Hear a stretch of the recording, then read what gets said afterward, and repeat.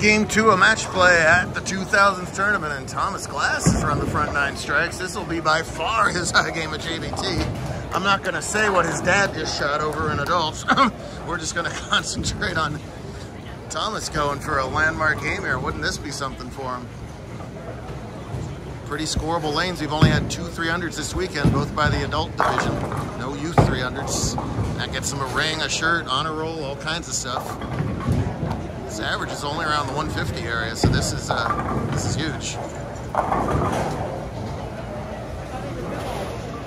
Every single Arizona won a few out of conference. See any age, any skill level down here. This could be one of our all-timer games. You can go over 300 with this. It doesn't happen very often. Extra time. This guy usually gets up there and fires it. I think he's aware of the situation. Wipe the sweat off again. Here we go. The